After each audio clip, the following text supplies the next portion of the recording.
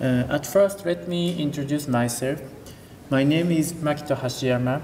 I have been working Rakuten for 4 years as a web application engineer. Now I'm in charge of API for checkout system of Rakuten Ichiba. Before I explain about Rakuten Ichiba, let me introduce about Rakuten.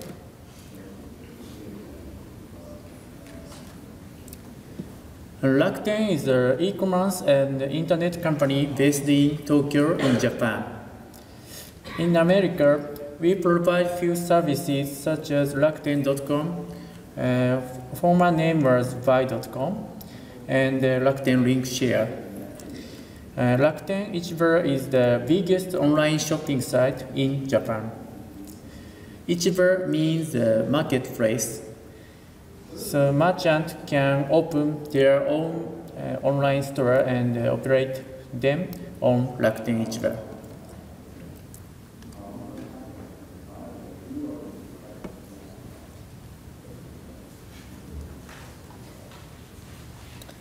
So we are using the GlassFish to provide checkout system as API for Rakuten Ichiba.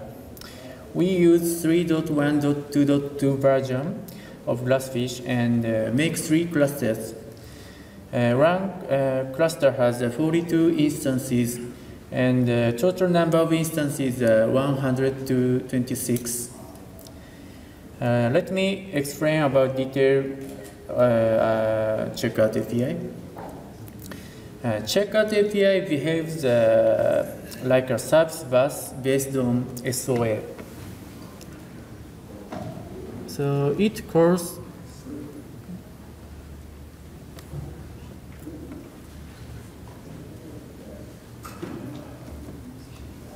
sorry.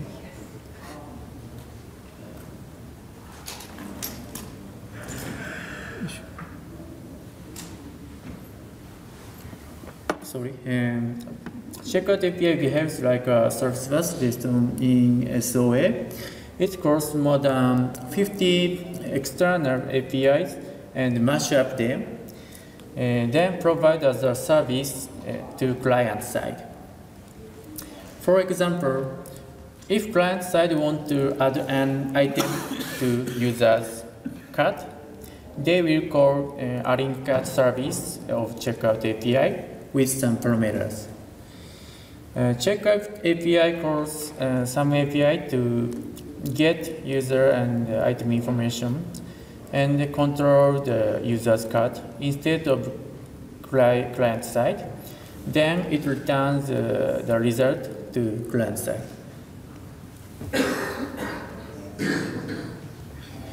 In addition, checkout API is a stateful API. It manages the session information instead of the client side. Checkout API creates a specified unique key, and the client side only have to call checkout API with the key. Checkout API stores the session information into Oracle coherence with the key as a key value form.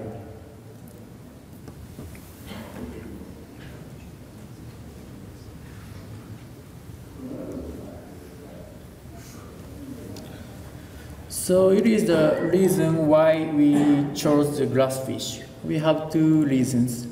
The first reason is GlassFish is the reference implementation of Java EE. At 2007, we wanted to evaluate new features of JAX-WS, and GlassFish could only support it as standard.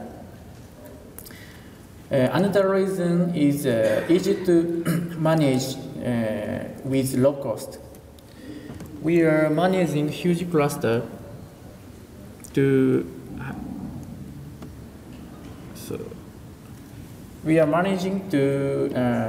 huge cluster to support EC service 24/7. At first, we used WebLogic server to manage them, but we shifted from WebLogic to GlassFish to reduce the cost. GlassFish has also powerful management console to handle huge clusters.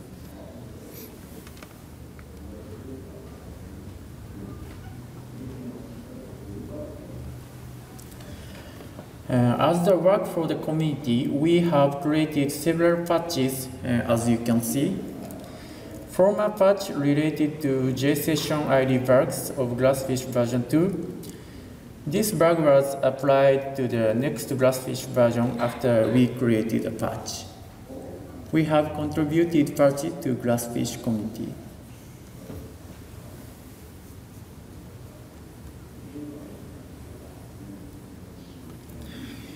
And now, let me share our experiences about GlassFish optimization under the huge traffic.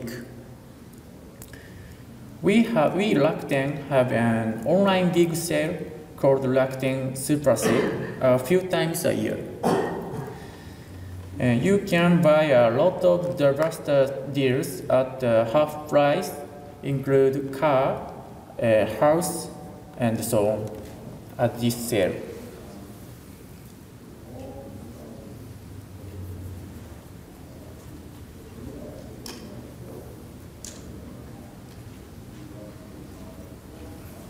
So at the beginning of the sale, shoppers pour in to buy these bargain goods, and it caused a huge amount of traffic. During the sale, some external API could not handle such a huge traffic and delayed.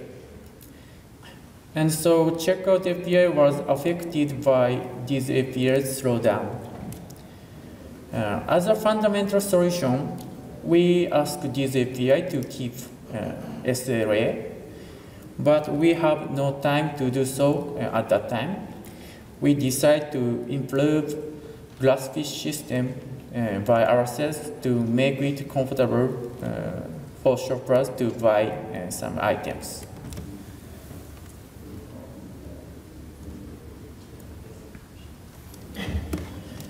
To solve the performance issue, we need to understand the detailed structure of GlassFish. GlassFish put a request into task queue, and worker threads process the request one by one. We also found that the CPU load of GlassFish server was high. So we assume that CPU high load has something to do with the performance issue.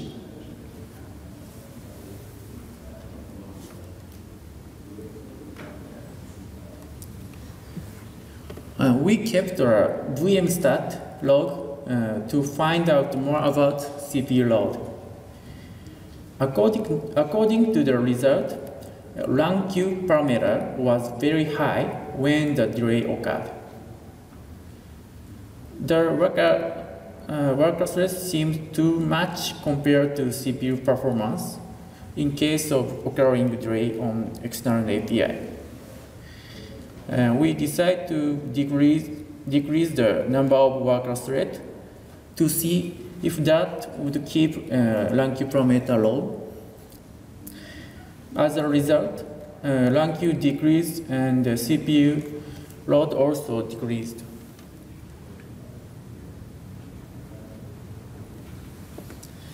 The amount of external API requests was also decreased, and it responded much faster. Because we decreased the number of worker threads, the latency increased a little bit. However, throughput was improved. It enabled GlassFish to process the request more efficiently.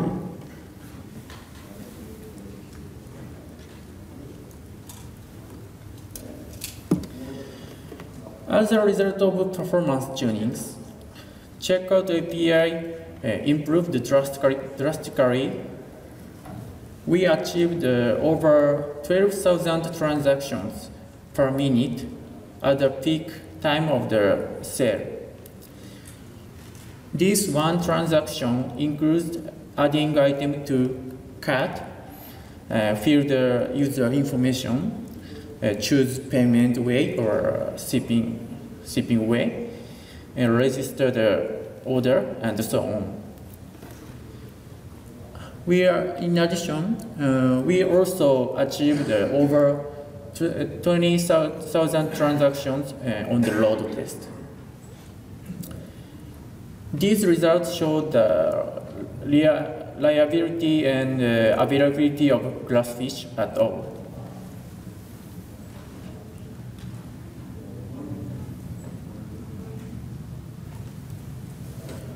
So we have some issues about GlassFish.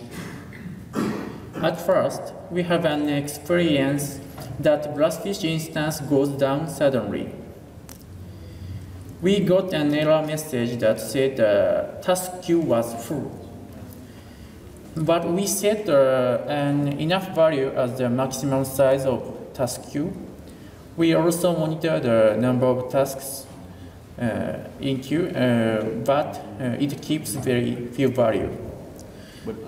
We want to know why this is happening.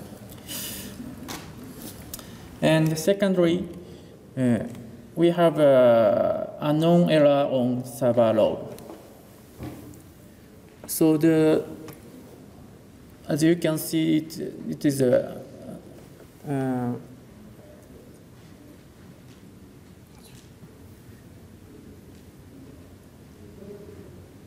it is too little to see.